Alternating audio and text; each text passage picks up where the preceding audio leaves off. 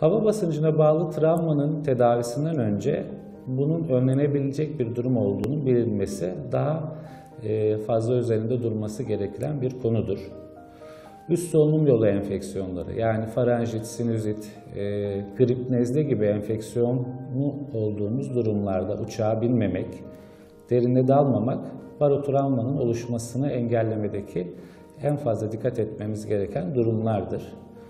Bunun haricinde normal durumlarda, hasta olmadığımız durumlarda eğer uçağa bindiğimizde uçağın inişi esnasında uyumamak, yine inişi esnasında küçük yudumlarla su yutmak, bebeğimiz varsa onu emzirmek, sakız çiğnemek gibi yardımcı faktörler de bizim barotravmaya maruz kalmamızın önüne geçmektedir.